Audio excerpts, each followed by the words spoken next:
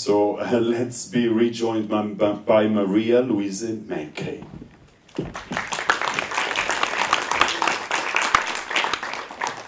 So, Marija Luīze, this is your first film, it's your debut film as an actress, right? Yes. So, let's talk about the project. You're also credited as a screenwriter on the film with Matisse, the director. And I'm curious to know, did Matisse choose you first as an actor or as his writer? As an actress, yeah. We've known each other for some years. We were kind of in the same friends group around 2015. We were creating this internet magazine on theater and cinema that would be run by youngsters. And he studied in New York film directing, and once he got back, he got into this rave scene and started to think about this kind of movie.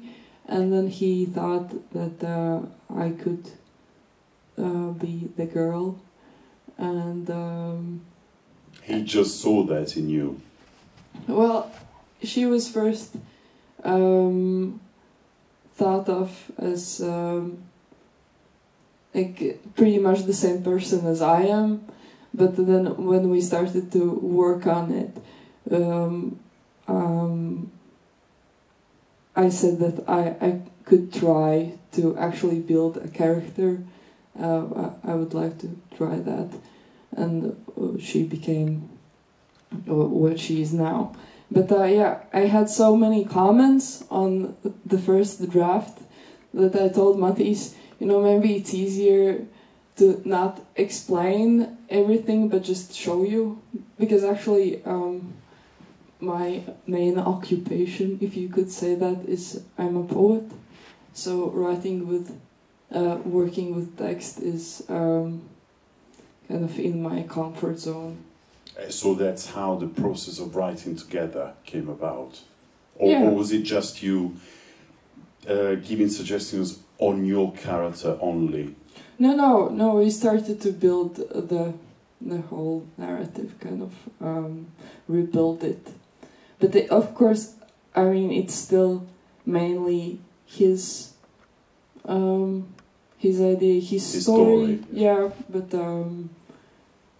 I got the chance to work on that as well. Yeah, and let us talk about the story. So this is a girl trying to assert herself, her newly found identity, while also acting as a surrogate mother for her little brother. How did you find the character? Which part of it? Well, you tell me. So, so you sort of had to be the absent mother for your brother kid. So was that always part of the original idea from Matisse, or did you have a strong input in it? Well, I don't remember that precisely, those things. It was kind of a very live process, moving towards something, then stepping back. And also we did a bunch of interviews with people that were connected to one or another theme in the movie, because it was very important for us to create it as honest as possible, and many of the things that we wanted to show there was not actually in our personal experience. So, well, I'm credited as a co-writer because I got to sit by the computer as well, but it was actually a lot of people's stories, and the rest of the actors were quite involved in that as well. Yeah, and I quite enjoyed that confrontation with your father in the film. So it's like you were acting as the parent and he was acting as the child. So is that a fair assessment? Is that what you were trying to do? No, I mean, I was trying to just find some real connection there, whatever it takes, I guess. Okay, so let's talk about the subculture, Riga's EDM party scene. So tell me, is it somehow a rite of passage for all young people there to go through that kind of experience? Oh, no. No? No. It's not, no. I didn't even go through that experience myself. It was very close to me, but I was kind of always afraid of doing drugs, so couldn't get quite in there. Yeah, it's hard to tell now after the pandemic how are those things, but before I believe electronic music scene was quite colorful and interesting, and it's been important to me as well before as a teenager, just as a sort of meditative experience, the deep listening and getting into that rhythm and just following it with movement. I think that it's those events are good quality. And it's not just the drug taking, there's also a very disturbing rape scene in the film. and talking about the visual style, the film really takes you by the hand and immerses you in that culture. You had to endure long takes. So was that something very taxing on you? Well, it was complicated. It was a lot of pressure because throughout the scene, because we were going from one room to another, there were actually constantly these guys, just a group of people running, following you with sound and light and so on at and specific so on. points, so very logistically must have been a nightmare. And whenever there went a cut, I was hoping it's not because of me, because all these people are. It was very, in a way, choreographed and precise. That moving around, and I admire the cameraman. I don't know. I don't speak English in my everyday life. I feel you speak brilliantly. You speak brilliantly. Thank you. But yeah, because he had to. It was a very constant dialogue there with him, and he was running with us. He bought sneakers on purpose for this, and we were joking around, like sound, camera, Sasha's shoes. Okay, we can roll. Yeah. And let's talk about your very earnest performance in the film. You're quite vulnerable and strong at the same time. It's weird to hear all these things. Very credible all the way through. So did you have to research the LGBTQ plus culture, or did you simply tap into your own feelings to create this bond with Gunda in the film? It was very interesting. I definitely did try to get as a broad view as possible, but also really trying to explore what is sexuality and what it could be, and how is that different for different people.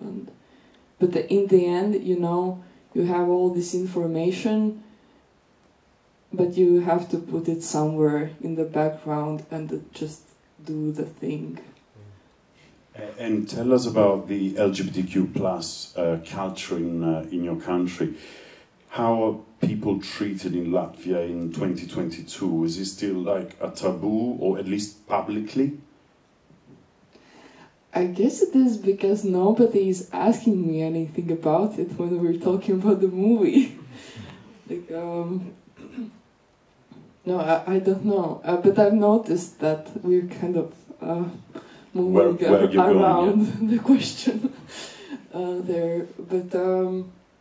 But at the same time, I understand that kind of in the story, it's not brought up as a very big deal in a way. I think for Line, it is not, oh, I like girls, what now? Yeah, that's the good thing about this film, that it really is treating the subject like anything else.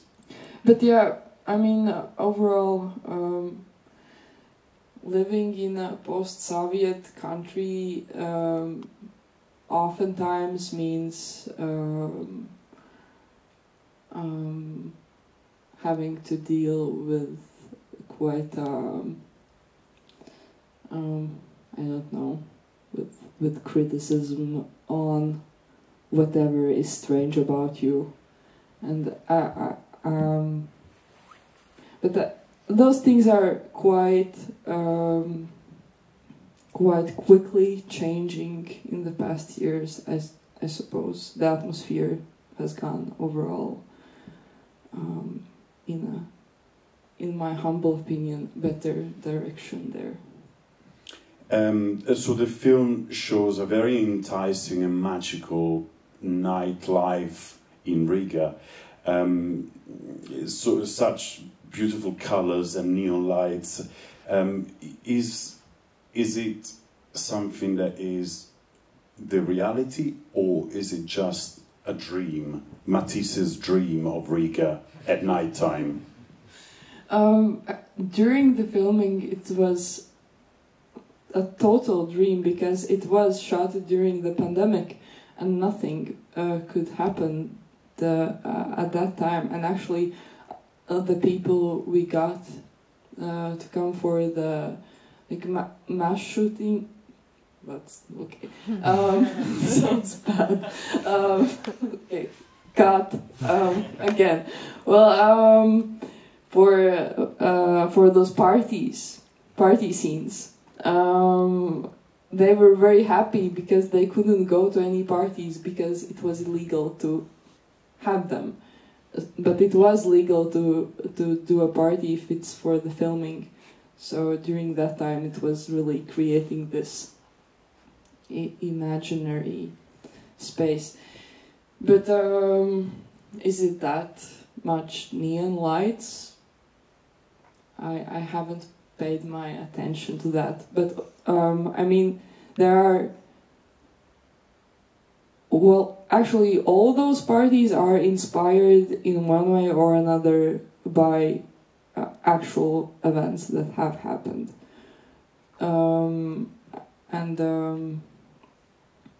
But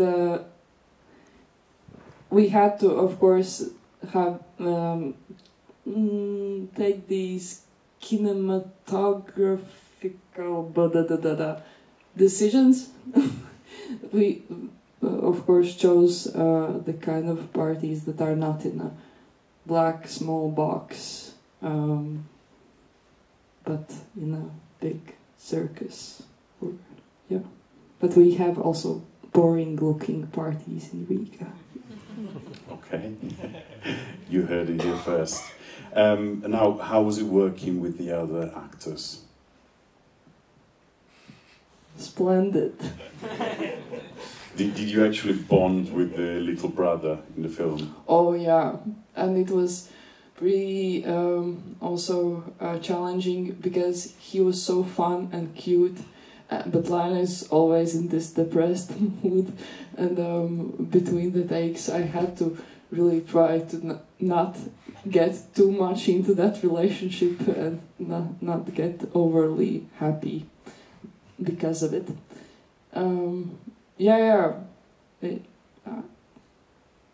It was nice. Also, Magnolia Pictures International has picked up distribution rights worldwide, but the film has not been released in Latvia yet. Is that right? It's not right. It's not right. Yeah. When was it released?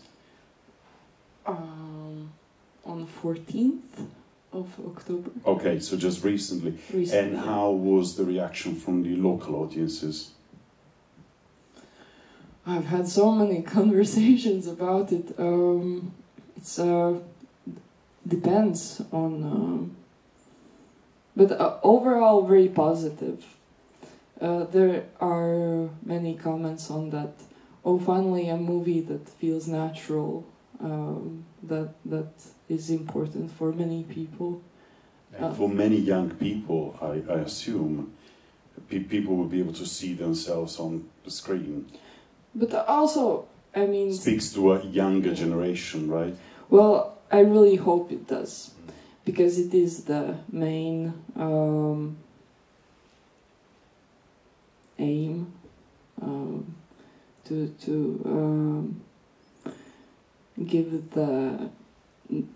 give those kids something they can relate to, and maybe skip unnecessary bad experiences as well. Okay, so before opening this up to the audience, can I ask you, are you going to stick around as an actress, or are you going back to your day job? My day job as a poet? Absolutely. Yeah, 9 to 5. Which one do you prefer? It doesn't work like that. Well, I do all kinds of stuff in arts and culture. You're very creative, I can tell. Okay, brilliant. The right time now for the public to ask questions. We've got a roving mic, so if you don't mind waiting a second. I was wondering how much of what we see on the screen was a result of an improvisation? Because, for example, there was a scene where the character of Adam hit his head and it seemed very natural. I was thinking, was everything scripted, or did you allow some improvisation there? Thank you. It did happen at times, but you know, first it's improvisation, everybody loves it, and you have to repeat it 5 times, so it's not improvisation anymore afterwards. I think that he did hit his head. Also, my nose actually bled. It was a real thing. I got sick, like a slight flu during the filming, and I had to constantly like blow my nose, and also snorting that coconut milk powder probably didn't help.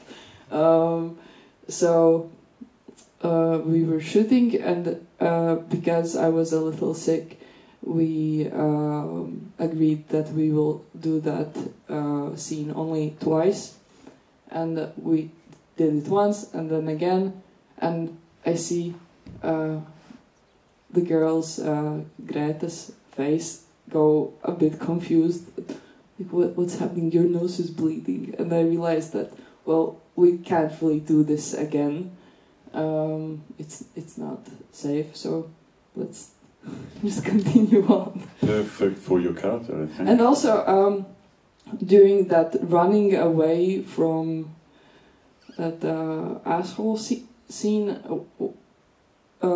in that crossroad, Masha almost gets hit by a car.